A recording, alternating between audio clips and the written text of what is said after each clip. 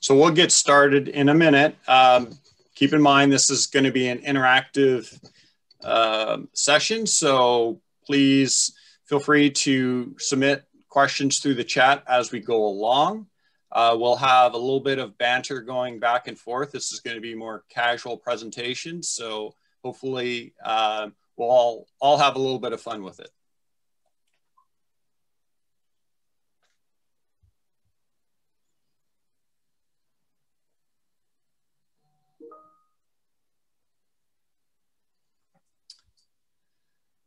And we have Kristen McKay joining us as well. She is our Director of Marketing, and she will chime in at some point.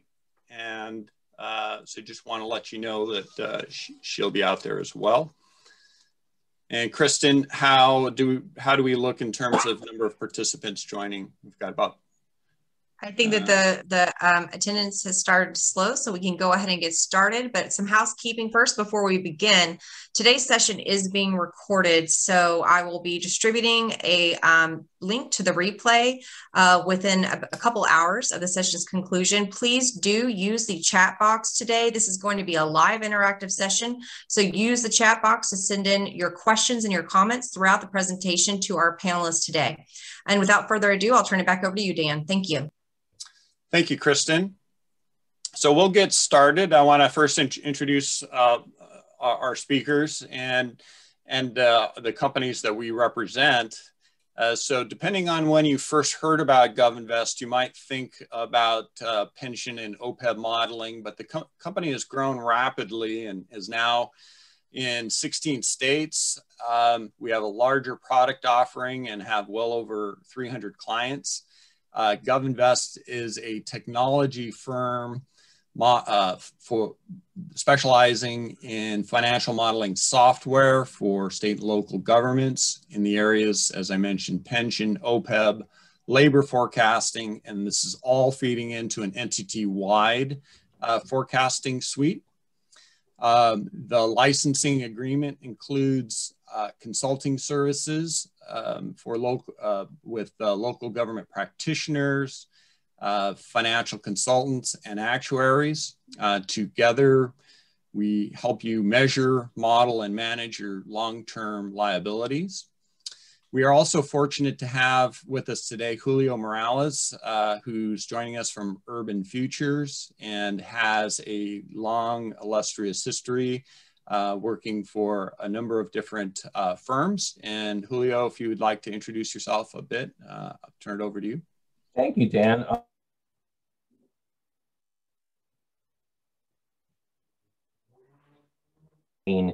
Obviously, I focus on pension and OPEB almost exclusively, but in many cases, or what will be the topic of today, we help you price and structure municipal bonds and develop long-range financial plans. I think that GovInvest and our services complement each other. I know that Ira, Dan, and I are working together, for example, with the City of Upland. And Dan and I think I met Dan when I was working at PFM in a former life. And I appreciate the opportunity to speak with you guys. Yeah, and if you don't notice, we share a very jovial relationship, and we like to kid around. So excuse us for our childish behavior at times. But hopefully we're going to have fun, and we'll walk you through the rest of this session. So getting started, I thought we would start with a poll to understand why you are here today. So I'm going to activate the poll right now, and it's, why are you attending today? So let me give you 15 seconds to answer your questions.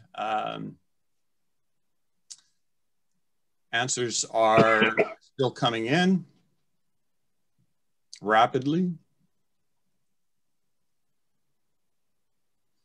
We'll give it a few more seconds.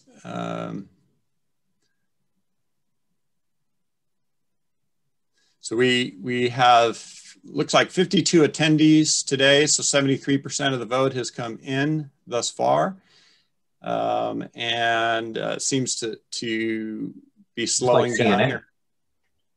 Sorry? I said, it's like CNN. You can report live. Yeah. So looks like it's slowing. About 82% of the vote has come in, and most people are looking to better understand the risk and rewards. And there is an element that I suspected to be so, that the topic keeps coming up, and you want to just be able to address your council or city manager on some of the concerns that you may have. Hopefully, we can enlighten you to either reaffirm your concerns or dissuade you. But it is a very personal decision. So, POBs aren't for every agency. Some places they're a non-starter just with the politics. But as finance directors, I applaud you for actually showing up, because even though a solution may not be perfect for your agency, understanding that makes us all the better leaders in our community.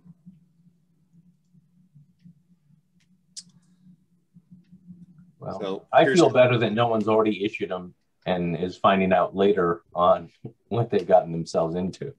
Yeah. Right. Although I don't know if we should be concerned that some people have no idea why they're here. All right. So moving right along. So one of the things that I think we all are in agreement. I think Ira, Julia, and I all view a lot of these issues the same way. You should look to examine other alternatives before going straight to a POB. And having that long-term outlook is not only a practice that's recommended by the three of us, but I hear that from many FAs as well as the rating agencies, is to have a long-term forecast and see the problem early, because when you take early action, you have more options available to you, and it takes less force. So coming up a 30-degree ramp is much easier than going up a 60-degree ramp. And so if you wait to the last minute, your options start to close, and you have fewer and fewer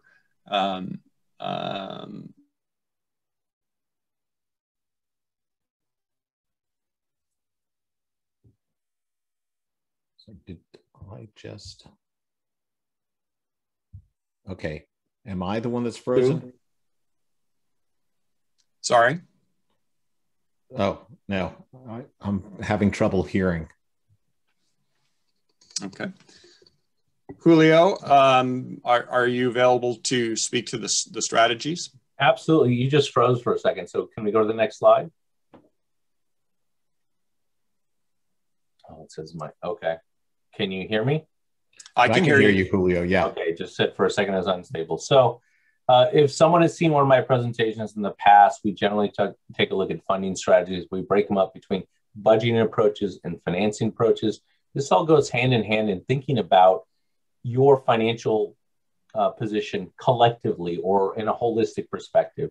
So we've talked before that for almost every finance director, 80% of a city's budget is labor-related costs.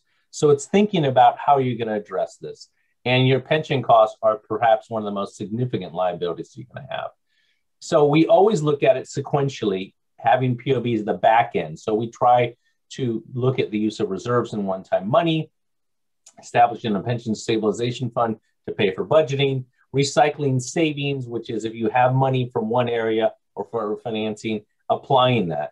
But those are all budgetary solutions. That goes also without saying all the other steps you may have already taken, budget cuts, ballot measures, outsourcing, all of those have already been done.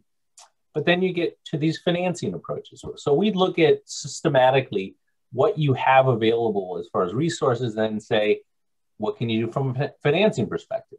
A leverage refunding is simply taking a tax-exempt bond issue, taking the money and restructuring with savings up front and applying to CalPERS. A concept of tax-exempt exchange often works for water districts, which is they typically build up reserves and pay for projects as much as possible on a pay-go basis. We would strongly encourage you to use those monies in your reserves and then issue tax-exempt bonds, which are less expensive than pension obligation bonds. And at the very end, and most important, we try to minimize the amount of pension obligation bonds, develop a whole plan, but those are also a very compelling financing option. We'll go into the mechanics of that in a bit. So next, we're going to look at some of the POB considerations. Obviously, we're all looking at this because the savings can be compelling. You can see some agencies are looking to lop off this this curve on the top where your default payment structure may be, and swap that out for a fixed payment, perhaps that has a longer, maybe not a longer maturity for the entire, but spreads out the pain over a longer period of time. That enhances intergenerational equity. So your residents here today aren't suffering, for services, where out here you've got more equitable use of taxable or your tax proceeds. Julio, Ira, do you anything that you want to add to this chart? Yeah, I mean, the thing is the savings that you see here, the savings that are being talked about in relation to pension obligation bonds are bigger than the savings that you can get through almost any other financing opportunity that's out there right now. And that's what makes this so compelling. And it's very important, again, to keep this in the context that Julio talked about before, that this isn't an answer to all of your problems. This is one piece of part of a total funding perspective. A lot of agencies have thought in the past of pension obligation bonds as the answer to their problems. That once you do this, you don't have to pay attention to your pension funding anymore. And that is far from true.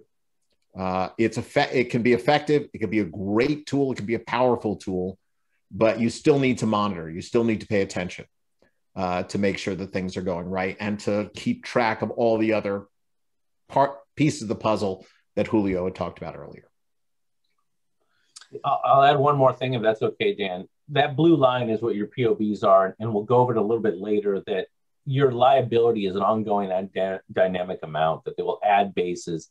And the most important thing the rating agencies want to know is that you understand that this isn't I solved the problem, but rather I'm addressing it and I understand what we're doing going forward. And I think that's part of it, is understanding the risk, but then it's also making sure you have a plan, as we've talked about in the future. But that's the number one question or comment we get from the rating agencies to the city council, city managers. You understand that this kind of refinance is a past due amount, but you may have other liabilities going forward. And this is a picture of your payment of your unfunded liability, and only the part that's the unfunded liability. Paying off your unfunded liability doesn't mean that you stop making contributions to the pension fund. You're still making your normal cost, your cost attributable to each year of service as it is being earned. So you're still going to have ongoing contributions.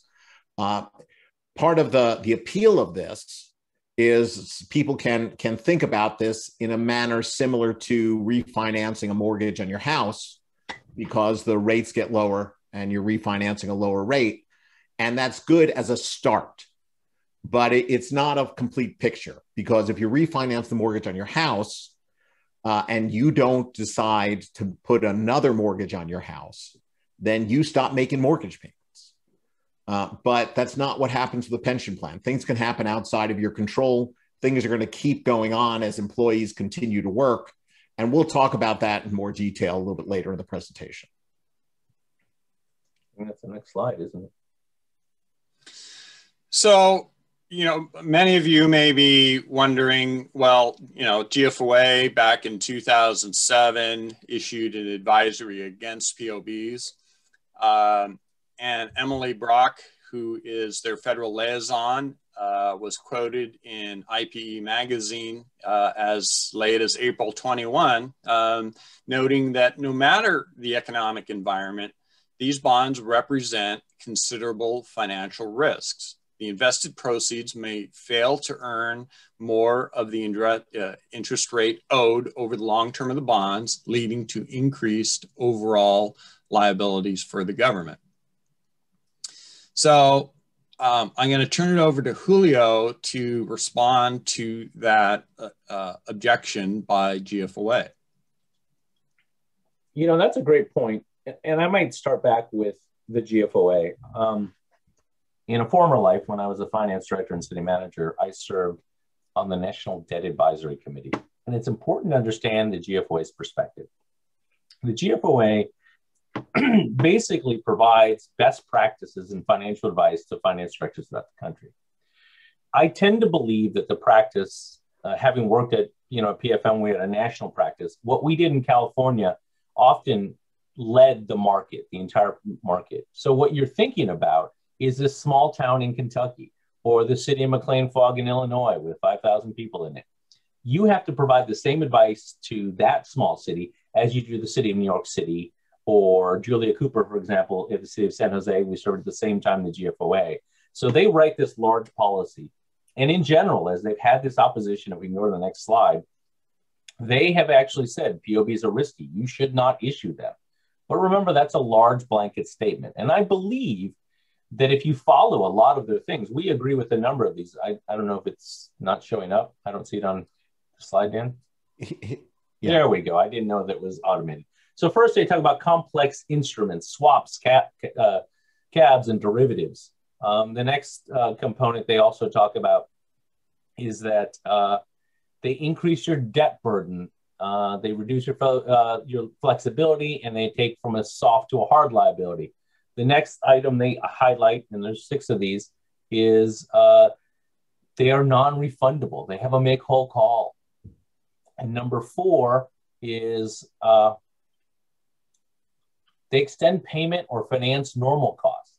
5, which is they view them as a credit, and may not be viewed as a credit positive or a credit negative. And lastly, the point that she made, reinvestment of bond proceeds may fail to reach the rate on the POBs, and you're subject to market and timing risk. That's absolutely the case. But we coined a term, POBs 2.0, helping going through the study of the city of San Jose. Here's the thing. In California, there have been a number of POBs issued, nearly more than $56 billion of the POBs in the past 4 years. All of them have been plain vanilla fixed rate bonds, none with cabs, derivatives, or GICs. So the market is evolving. The next one, as all of you know, GASB 68 placed the liability directly on your balance sheet. And probably more importantly, CalPERS specifically actually has your UAL payments are fixed dollar payments, right? So you're on a payment, looks and sounds just like a loan. They all now have these standard 10-year call features like your traditional municipal bonds. So they make whole call, the market has evolved. Extend payment or refinance normal costs. So we tell you typically finance the same term or shorter. Don't extend your payments. In the past, people were doing these because they did not have sound financial management practices. We're seeing that as different. The rating agencies that now see it as credit neutral, specifically because point number 2, it's already on the balance sheet. The last part, that is what we're here to talk about. That is a risk. There is market and timing risk. And there are things you can do, dollar cost averaging, multiple strategies, hedging. But the one point that I think is important to talk about, Dan, and the GFOA doesn't mention this, is regardless of what the source of the money is, you're always subject to market and timing risk, right? If the money comes from reserves, you won the lottery, you had a scratcher, and you decided to send it off to CalPERS, you are subject to the exact same market timing risk. And that's important for anyone to understand or to think about in an objective manner.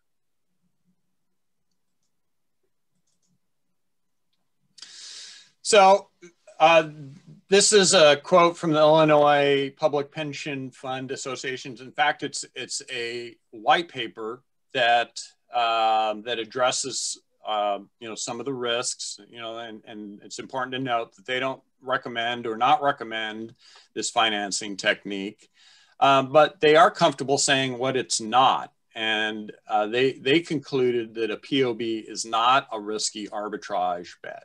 In fact, if it's done right, it's a well thought out financing technique in which responsible parties examine and understand the risk and the probability of substantially lower taxes being needed to meet pension obligations. And it goes on to say, another piece of information in this review is that the projected taxation needed to amortize the UAL through 2040 is something that communities should be looking at regardless, and to see how are, not just put your head in the sand, but how is it that you're going to fund those long-term obligations or promises that you've made to your employee. Does anybody else want to chime in here? That's a great article. I think it's about 10, 15 pages in very plain English. It talks about the pluses and minuses, but it's demystifying what a lot of this is, but at the same time says there is some risk involved. So I think it's a really good thing for people to read. I wish I had drafted it. So now we're going to get into a little bit of pension funding, and I believe Ira, you were going to. So yeah, as you know, and one of the things Julio mentioned earlier is the importance of having a total holistic approach to being able to fund your pension plan, not just what you're doing now, but how you're going to deal with any portions of the unfunded. If you're not issuing bonds, how are you going to pay off the unfunded liability? If you are issuing bonds, how are you going to deal with the unfunded liability that you haven't refinanced at the lower rate?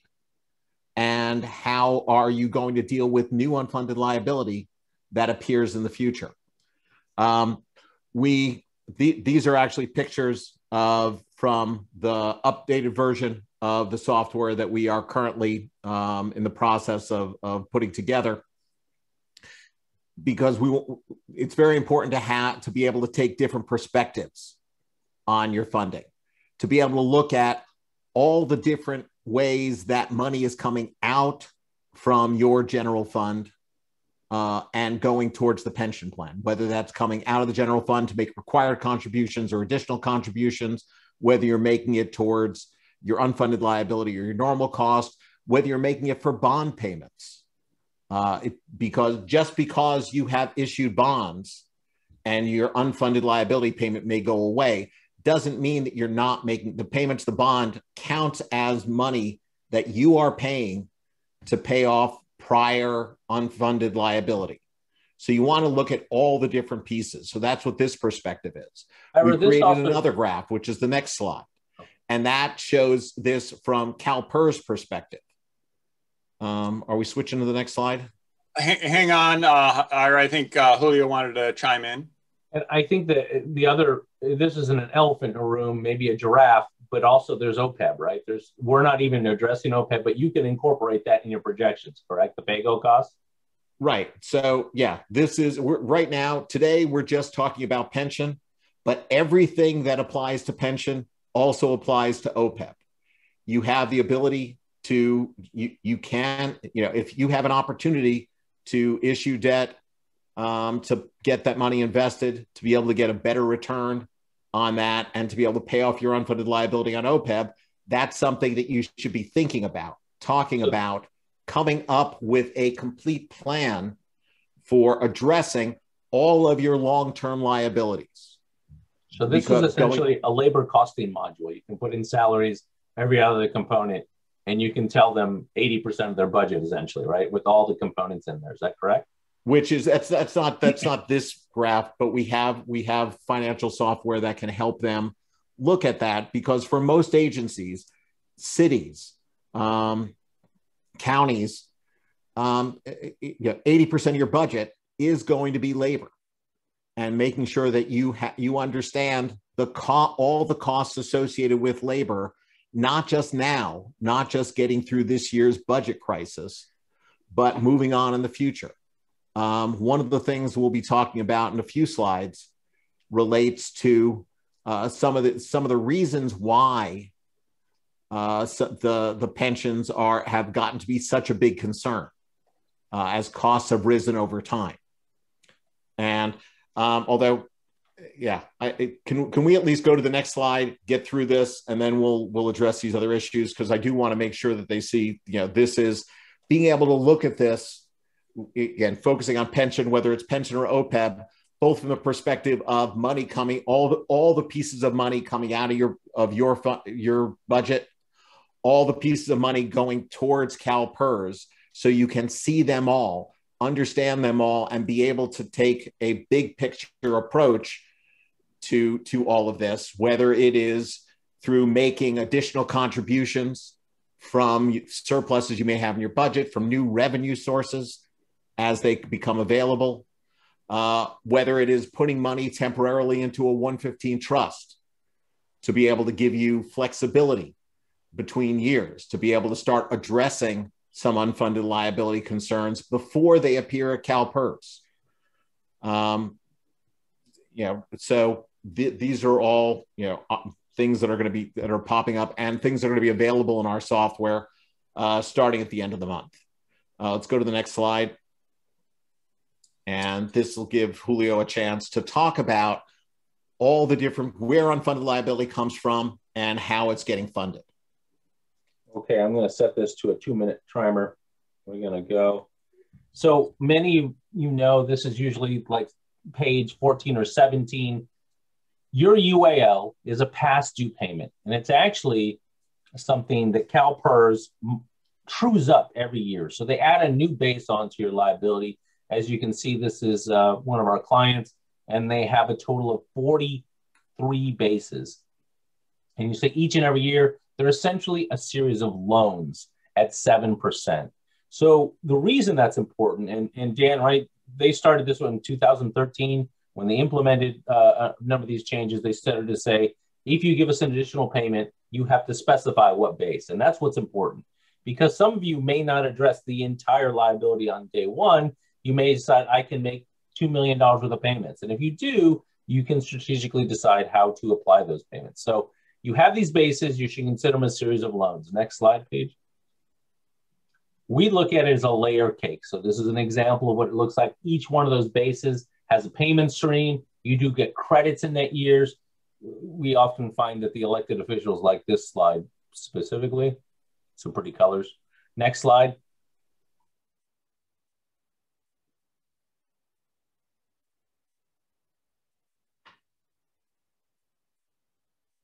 $5.4 million. Yes. Are you? I'm sorry. Are you still there? Okay. Yes. Okay. Can you not hear me? You got lost for a moment. Oh, yes. I don't know why. Around this time, it's unstable. So your payments go from 5.4 to $7.7 million, peaking. Almost every agency peaks between 2030 and 32. And next slide. I think it's important to show this perspective, because I think there are a number of these agencies who've kind of been white knuckling it year by year. The costs go up and up. And I think Ira had mentioned a lot of it is about perspective. You have to look at it just not over the entire agency, but also long-term. So a few years ago, your costs were 2 million, 2.8. It's not going to stop until it gets to 7.7. But remember, this is a snapshot in time. So you could have new bases added on in the future. That's why you have to actively manage it. I think that's my slides, right? Oh, last part. So we talk about a base selection strategy.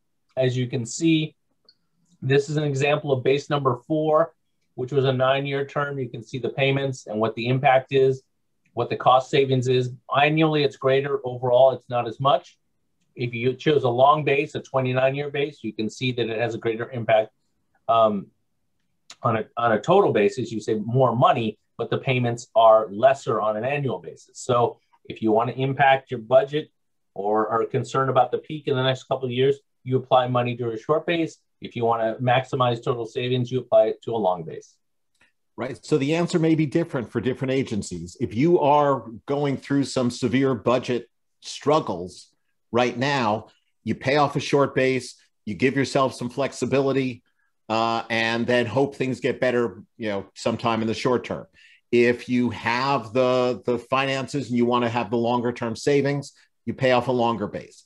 Each agency needs to look at its own situation and be able to map out what combination is the right one for your situation. Ira, that's a great point. I can tell you, I was working with a client and we did a barbell structure. And it's interesting, the long-term saved more money, but when you did a barbell structure, short and long, but then you took into consideration that the general fund impact, it ended up saving more money with the deal that saved you less overall savings, but had a greater general fund impact.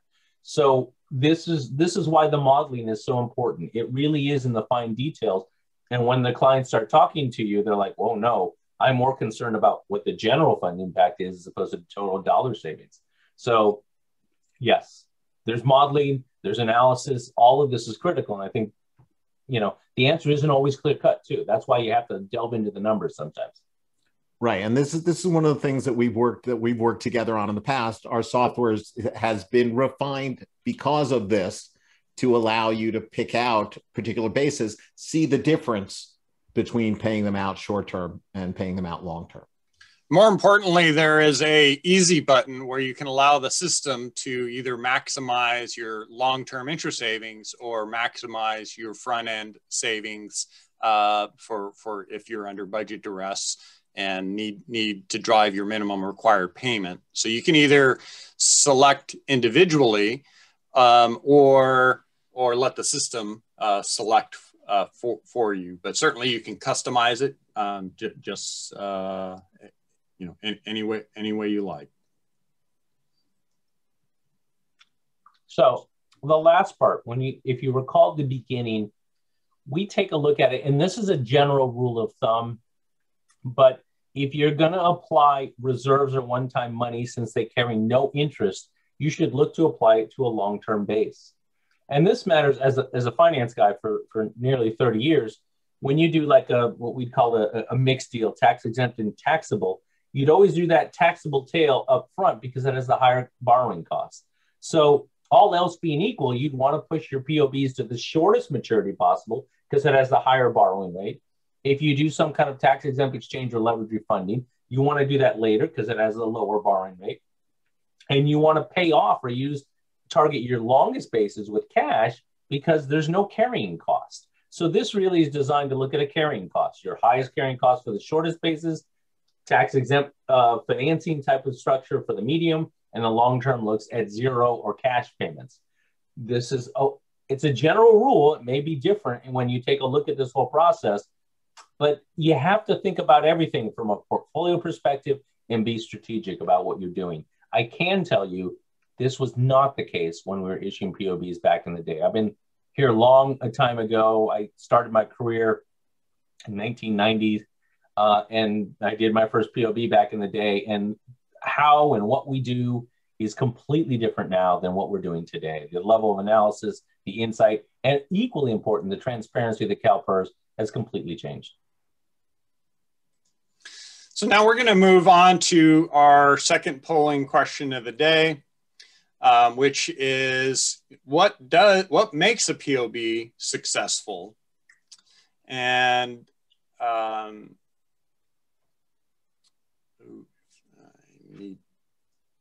okay, launching it.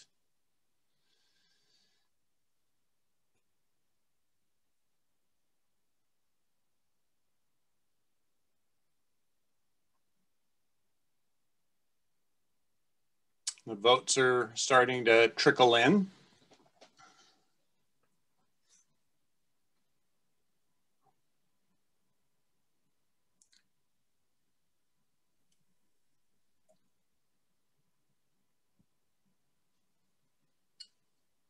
Certainly seems like a tougher question than the first one. About 15% of the votes are in thus far. This is not going to have a very big impact on your final grade. There'll be a final exam at the end of our session. So, oh, somebody's saying they can't see the polling question. That makes it tougher to answer. You know, in the meantime, someone asked, can you speak to whether fiscal budgetary discipline affects the agency's ability to allow budgetary savings to be redirected to governing board discretionary wants? Actually, I think the person answered their own question there, right? I always tell at the end of the day, as people, the polls are coming in, we say, this requires long-term sustained financial discipline.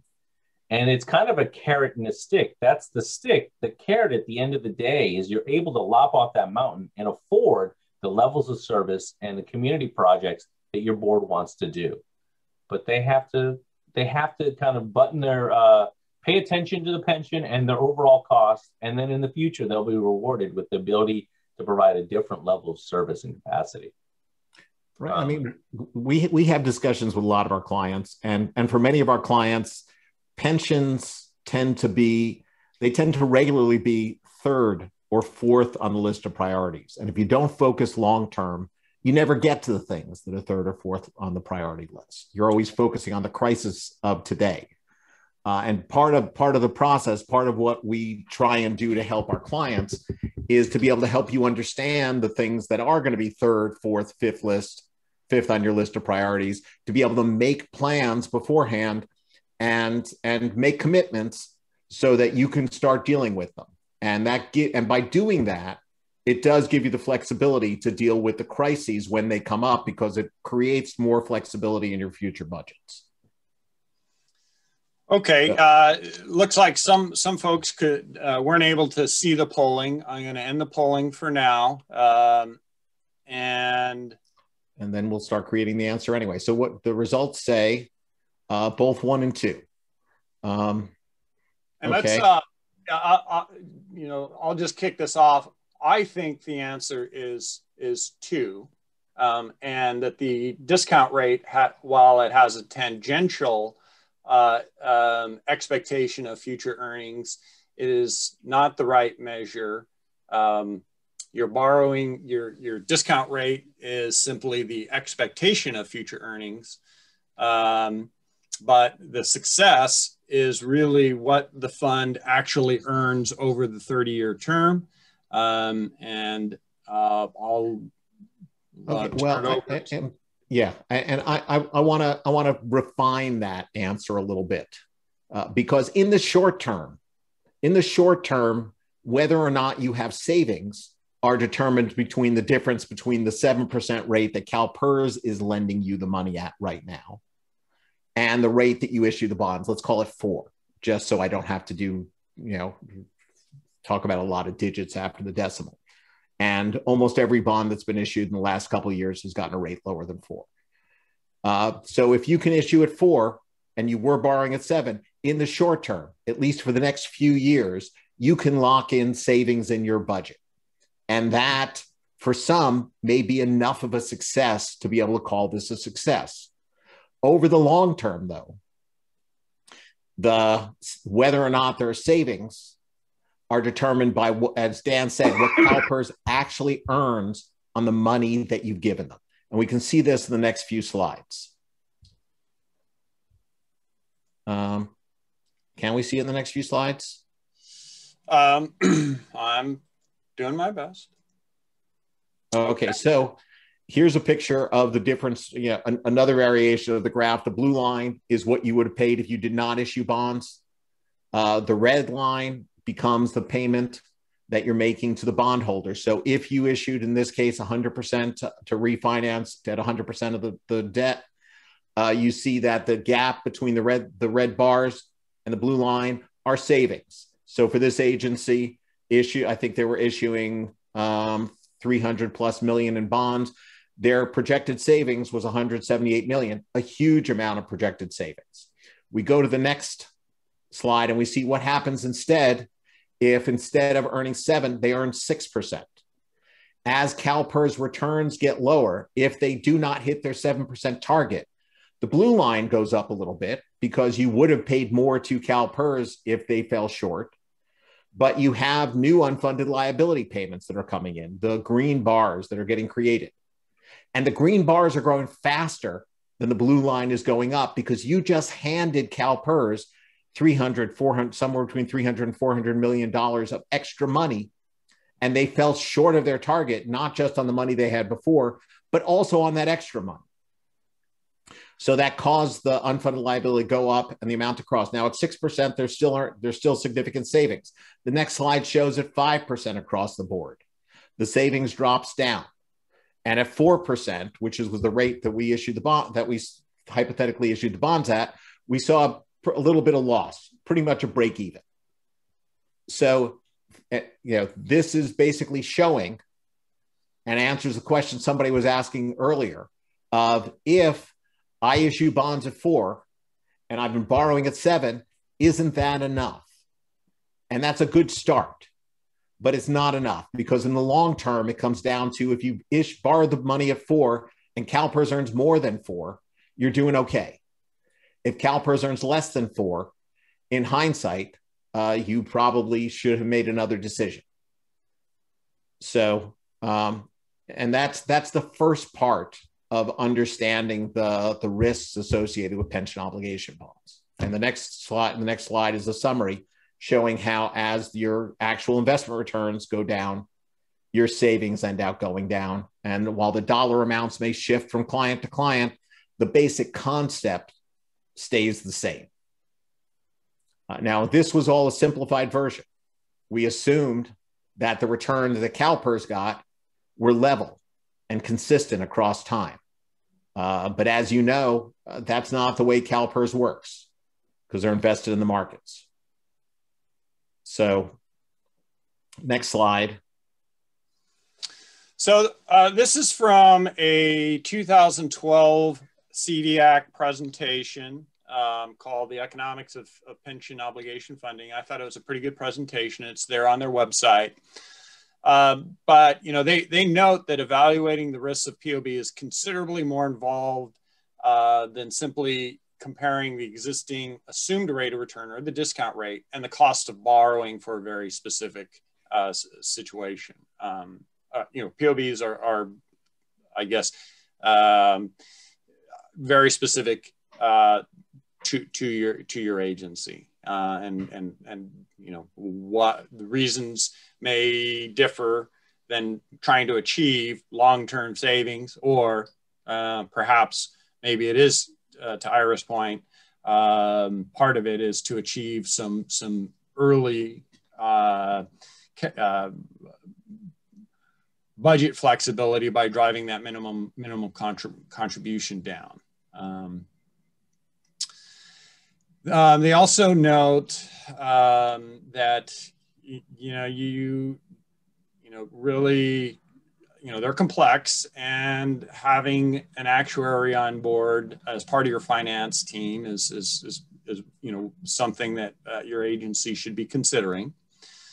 And I think what we've all been saying, no matter what, I think all of us, including other FAs, have really glommed on to this notion. If you're going to go through it, your agency and your board should go through it with their eyes wide open, and understanding that the savings is really a long-term proposition, because you won't, if you define success as achieving overall interest savings, you're really not going to know until the end term of that issue.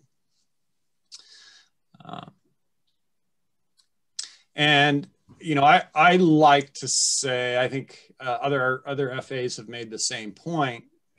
It's like any leveraged investment, POB proceeds invested in the market will increase your upside gains if the market does well, and increase losses if the market does poorly. So it's this amplification of both potential rewards, as well as the amplification of the downside risk.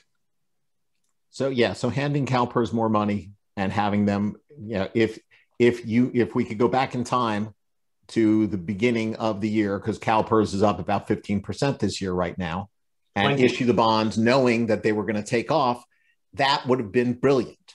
And some agencies got lucky and did that.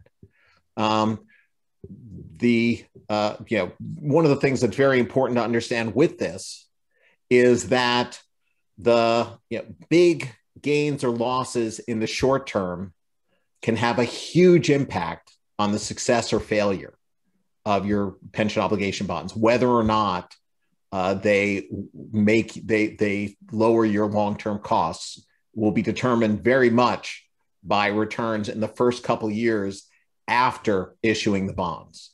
And that becomes one of the biggest risks, biggest concerns, because trying to guess where the market's going is not in any of our area of expertise.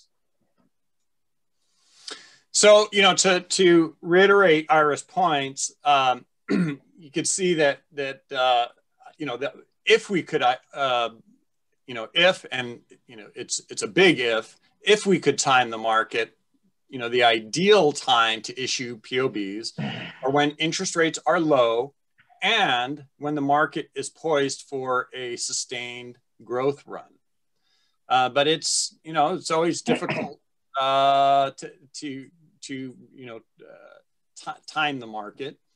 And as Ira also pointed out, that earnings and losses early in on a transaction are obviously more impactful than gains and losses towards the end of the term. And that a lot of that goes to just how things compound over time. So if you're starting off in a large positive position, you have additional time to it gives you a buffer if there are losses down the road. Conversely, if you take big losses in the beginning, it's much harder to crawl out and it be represent a savings at the end of the day.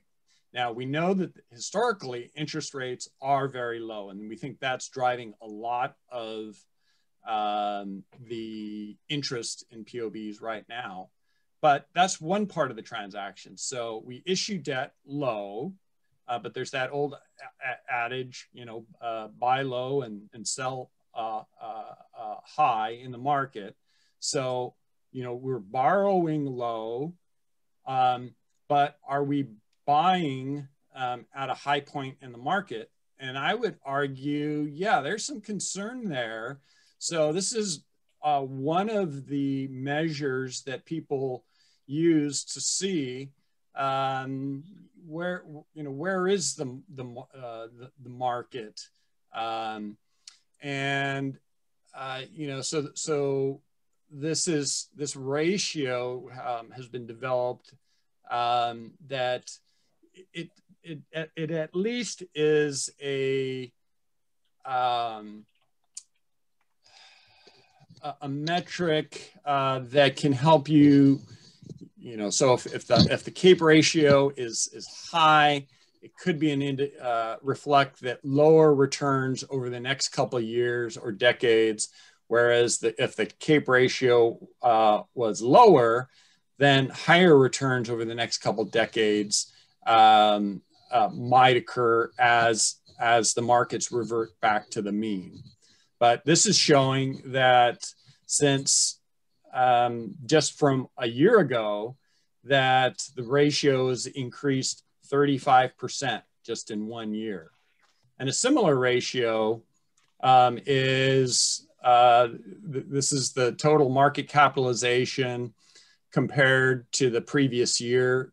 It's up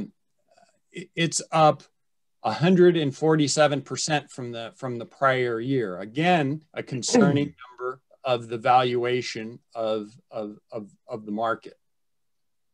And then so there are really two components. It's where, what can the markets reasonably return over the next years, and where can you borrow? And that spread between the two is, hopefully it represents your margin of error, and you want ideally a fairly big spread. And right, and it's not designed, there's no simple rule, foolproof rule on doing this, because one of the reasons, a big reason why the Fed lowers rates when they do and keeps them low is because they believe the economy is weak without it. So this is their way of keeping things under control, not necessarily their way to shoot the stock market through the roof. So, you're going to have to make some decisions. The lower rates you can get, the better. And the lower rate, and again, it's not just that rates overall are low, it's the rates you can get in your bonds. And that's why it's important to take a look at this graph that Julio put together. If I can only say one thing beforehand, Dan, we go through a whole process with every client. We talk about issuing in multiple tranches. We talk extensively about the risk. In fact, if you're not looking at risk and you're not looking at a pension funding policy and developing a long-term plan, you're doing it wrong. So having said all of that, I'm going to look at, is it still compelling? It is, because many cities especially, and these are all cities that have issued, don't have very many other options. But as you see, these are the 10-year rates for these POBs, and with the exception of Placentia, which is a triple B credit, one of the things you'll notice is that these were all highly rated. Almost all of them are AA plus, AA rated or better. So they're well rated. They're not in the financial difficulty. Some of these don't have the best track record, but rating wise, they're in a much better position. But as you can see, we did the City of Glendora deal in 2019, and their 10-year rate was 232. At the time, it was the lowest borrowing for POB at time. And then the market, as we all know, this is the impact of COVID and the uncertainty in the market. But you see now that even though treasury rates have increased a bit, the POB spreads have compressed significantly. And overall, it still is at a very, after Manhattan Beach, I think El Segundo was just recently done. They had a 257 all-in TIC.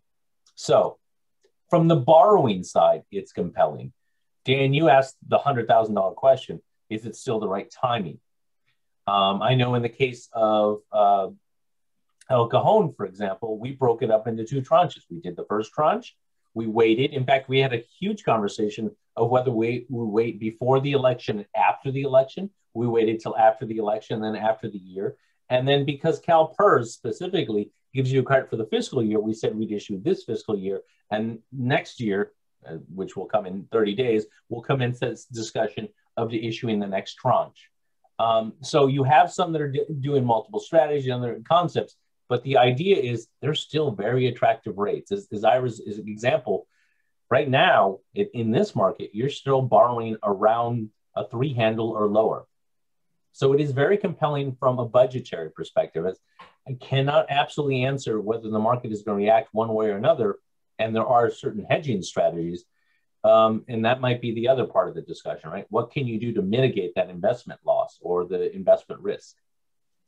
Well, that has come up by a number of folks have asked, and Julio, I'm not sure if you're comfortable answering this question, but can you use a Section 115 plan? Can you deposit POB proceeds or LRB proceeds or lease revenue bonds into a Section 115 to, in essence, dollar cost, perhaps as a rationale to dollar cost average into the market over a number of years? And that seems to, the answer used to be in California that POBs, it was clear, the answer was no, but for lease revenue bonds, it was, you had more flexibility. But it appears that some bond councils say they're okay with depositing POB proceeds into a 115 trust and having that transferred over to CalPERS over a period of time. Julio, what have you been seeing? Yes, can I just step back one comment? Pension obligation bonds do not need voter approval. You typically have to go through a voter validation process, and you use the refunding law. So the interpretation is some bond counsel believe when you send the refunding law, you have to send the money immediately to CalPERS. I have other bond counsel who say, well, if the money's going to CalPERS or it's in a 115 trust, it's just like any other kind of refinancing. They don't talk to time. And in fact, the law talks to that. So the answer is it depends on what your bond counsel says. But I will say, you and I have been obviously having a conversation with the people at CalPERS for a long time.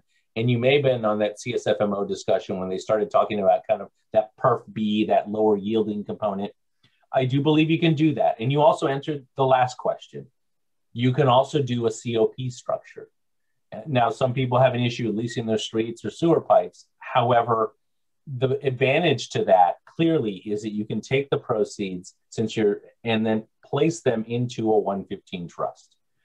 Now, the most important policy consideration, and this is now me putting on a former CM hat, is now I own that risk, and that's really important, right?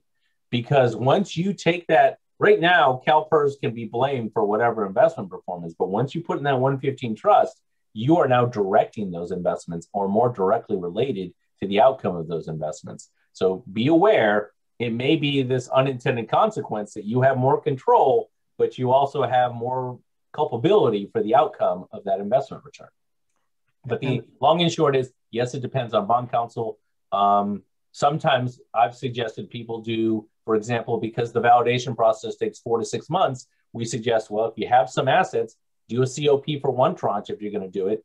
Go through the validation because you always want that capacity. And if you're going to do the second tranche, do those with POBs and kind of merge the two. Because you probably want to spend some money right away with CalPERS anyway. So as you know, as you said, it's a far more nuanced process. It requires a lot of modeling and thought and depends on the individual circumstances of the client. But bond counsel will give you certain decisions. I think there are ways around it. Some of it may be the headline risk you may avoid with the COPs as well. So there's no clear-cut or simple answer, I guess, is my end conclusion. Right. This becomes an issue of tactics. How do you, if you have decided that you want to take this as part of the approach, what are the exact steps you're going to be taking to go through this? And for some of the discussions I know that I've been involved in, the thought of using the 115 trust instead of doing multiple tranches, which may add significant cost to it, to be able to take some of the money, put it in a relatively low risk investment in a 115 trust. If the market tanks, you've held on to your value, and then you can move the money over to CalPERS at some point. It's another tactic that some can look at as a way to be able to lower the risk associated with the market dropping because of the huge impact that may have. And oh, by the way, you know, this issue is it's not unique to California, but we're specifically speaking to California law. In other states, it's perfectly fine to put POB proceeds directly into a 115 trust, but in California, there is, as Julio said, you will have to defer to your bond counsel on whether that's something that's... Although some states also don't allow 115 trusts at all. So for those of you who are planning on leaving California because you're getting frustrated by all this, there are other problems in other states too. A 115 trust is an IRS designation. It doesn't have to be for pension. So it has to be used for governmental purposes, and you have to designate what they are. One last thing that you also say, Dan, is the money goes in, but you can be flexible because you can use it to pay for normal costs as well. So it's not necessarily ironclad that once it goes in, the money can't go out. So say you need $3 million, you can say, oh, I'm going to use this to pay $3 million of normal costs. And then you have some flexibility. It's not a complete loss. It is, but that gets back to the point that you made way earlier in the presentation, that POB 1.0, people were using them a lot more to pay off things like normal cost. Oh, this version, it's as call much that as the you Detroit can. rule in my presentations. You just don't want to do anything the city of Detroit does. All right, let's moving right along. So, all that being said, POBs, we are seeing a huge spike in the popularity of POBs. You've probably heard it from your neighbors. But our friends at CDAC track this kind of information. They've been tracking it since, I think their first POB issuer was in 1985. It was the city of Oakland. And you can see the volume over the years. And okay, there was the early 90s recession. That may have been part of it. Then the dot-com, and then, excuse me.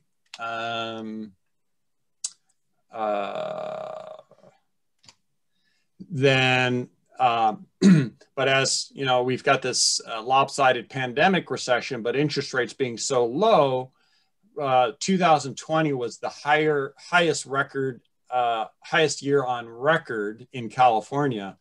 So for over the 35-year period, there were $30 billion issued in POBs. In 2020 alone, there have been 4.2 billion issued. And as I understand it, 2021 is tracking to perhaps even outpace 20. So anyone else have comments on this slide? And any other questions that we have from anyone in the audience right now? There is one question that perhaps we can take at the end, which is, you know, what's the best way to present this to council, or you know, what does council need to know? And that is a longer question. But Julio, perhaps you can speak to this current slide, which is kind of a synopsis of the POB issues that occurred in the last several years. Yeah, really, as you can see, most of it started in 2017. It's been 3-4 years. We have it, I think, at least $1.2 billion in the pipeline that we know of, and even more under consideration that are studying, and that's just our firm alone. So you can assume that it's going to be pretty sizable. Look, it's nearly $6 billion. I think the real interesting thing is when you start looking at the ratings, what the ratings of these are. They are much stronger ratings. I don't want to beat up Placentia, but they are.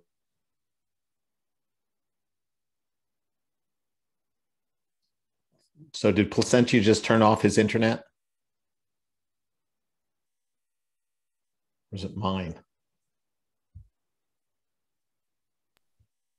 Nope, I think we lost him. Dan, are you still there? Okay, we lost both of them.